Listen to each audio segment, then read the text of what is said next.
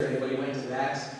If you saw any promotional materials for that, or if you saw the billboard that was made for that, that is part of what I do.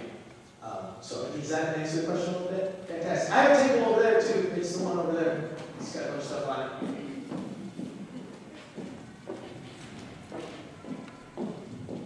I have a question for you. We heard about your business and everything. We hear about the graphic design, but can you give me a little bit of background of where you got your education from when doing graphic design? I absolutely know that there are classes for that, so you have to learn how to do that. I haven't taken any of them. I know, it's crazy. I have a small business management degree from Community College. Once I graduated, I knew that obviously I wanted to go to school. I already had my job working at the t-shirt shop. I knew I liked small business, being part of a small business. I knew that I liked being part of Flint. I knew all of these things. So I went, I did school full time. I graduated with honors and also worked at the t-shirt shop about 40 hours a week.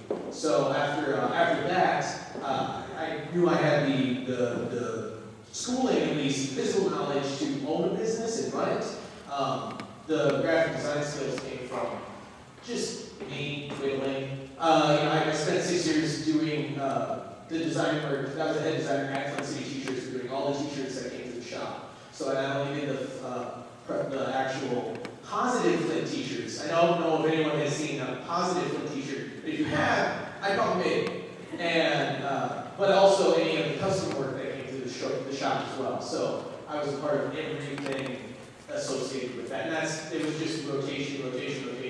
Being part of the company, needing to do it for clients, learning client interactions, all of these things that have molded me into the graphic design specimen I am today.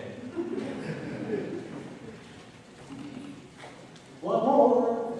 Hey, hi. I was on a board judging an event over at my community college called Bear Track, and you were a contestant, and you did a fabulous job. Thank you. Yes, I competed with my sassy green chips. Yeah, fabulous chicks, fabulous steel chips.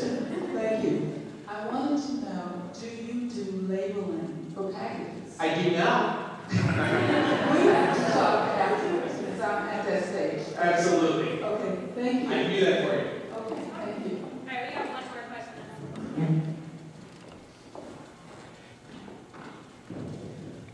So you're a business, but how is your business helping Flint? Oh, I was getting ready for that question because, like I said, everyone else is doing such amazing work down here, and that's why I feel like I showed up. I'm like, hey guys, get a laptop. I do as much as I can to help Flint. I mean, as my business grows and grows and grows, I will start to build capital to do that and to do it more. Right now, I sponsor events as much as I can. Basically, if there's an opportunity that I can trade sponsorship for being part of the event, I try and do as much as possible. Things that I sponsor so far. I did sponsor Slow and Auto Fair, a very small amount, but I did my best with that. I sponsored the Flint Pride event, or we're doing that for the last 2 years as part of that as well. And I do as much as I can to be a part of the community. Just recently, since, like I said, I'm moving downtown, I have space available for an office. So once I become actually on Saginaw Street, which actually I'll need more on Buckham Alley if I'm anywhere. But once that happens, a lot more doors will open up, and I'll be able to be a part of it, give back as much as I can to the community. The other thing I do is I do a lot of work for Reading Flint, which is the umbrella corporation, or the umbrella nonprofit that hosts the Flint Local 432, the team club that I volunteer at personally myself, and as well as any work that they need promotional-wise, I do that for them at a very, very, very low amount of money. And that's all sponsorship materials that I do. Like I said, I do everything that I can help out using my specific skill set. Thank you.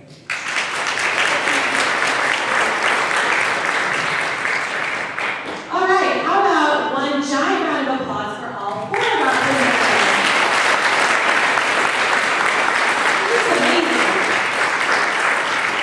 Really what we wanted to do this evening was sort of spotlight 4 different types of folks that we thought were being entrepreneurs entrepreneurial in their problem solving, right? Each of them is kind of asking in a unique way what they can do for the community in an entrepreneurial fashion. So you saw sort of a variety of what we would call social enterprises, so people that are asking the question of how they can build some sort of business model, be it nonprofit or for-profit, around solving a problem in the community. So really inspired.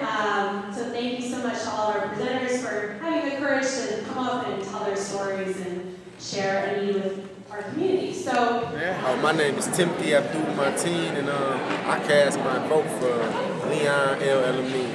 That's my co-founder, and I've done business with him. We're doing nice things in the community and trying to improve our community at the same time promote business. So that's why I voted for Leon L. Elamine. My name is Jawan Jordan. I'm actually the owner of A Day in the Life Books. I produce my own kids' books locally in the Flint area. Tonight, I'm very happy to be a part of the event, and I actually supported Marcus with the Mark III Designs. I kind of relate to him in the fact that he's trying to get his graphic design business off the ground. I understand how that feels completely doing my own kids' books. And so he got my vote, and I would... My name's Avram Kluger, and I'm a number of things: community activist and a nonprofit professional, and I'm also working in HR. I actually live in Ann Arbor. I don't even live in Flint, but I heard about this event and just had to be a part of it. The person I voted for tonight, her name is Walethia, and I was very inspired by her story, and really, first of all, the way she brought us in, her presentation, I thought was a key piece of what this was about, and really brought us into the story of who she is and why she is passionate about the cause and why she ultimately has decided to create the nonprofit organization that she did. And the fact that she just does this in such a selfless manner in terms of gathering dresses and working with other businesses to provide all sorts of added value and really make the prom night such a special night is really very touching and very tangible, I think, in terms of the program itself, what she does for these people, and what she would be able to achieve with the amount of funds that are available here tonight. Tally was so close, we had to triple count. So everyone did extremely well. But we're really excited tonight to present the winner with a $375 grant. It's amazing.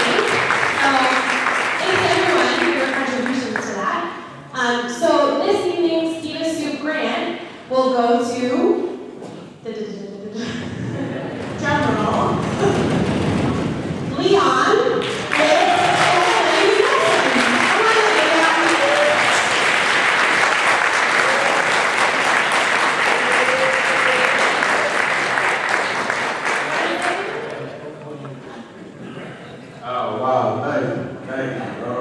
I really appreciate it.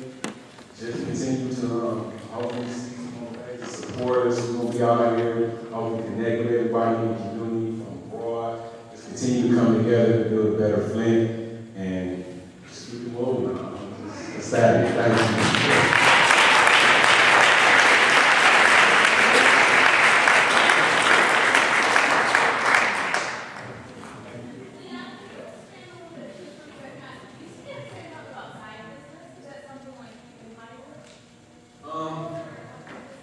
As we continue to build it, that's how we want to formulate it, so we continue to hire more.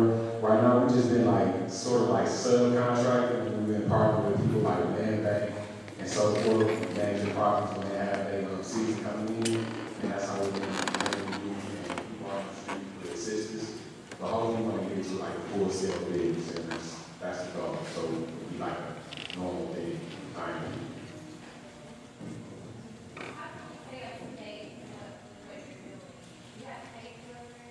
Yes, ma'am. My Facebook is Leon L. Elamine. I also have some cards on my table back there. And hopefully by the end of this week, we'll have an actual website. We're blessed to connect with some people at the IIN Institute, the Neurological Surgeon, where we'll be having an office down here on South Saginaw, and we'll be operating out there. So hopefully have an official website by the end of this week. We're very thankful for that.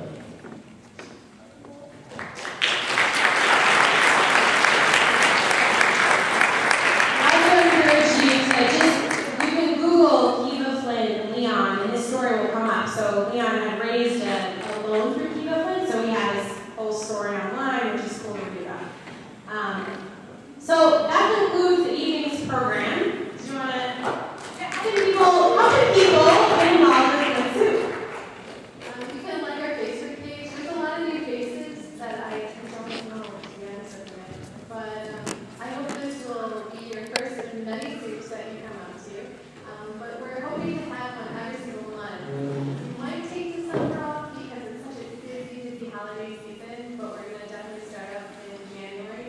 I know I've spoken with a few of you about presenting proposals and stuff, so I'm always looking forward to having people submit their application to Flint so we can continue doing this and having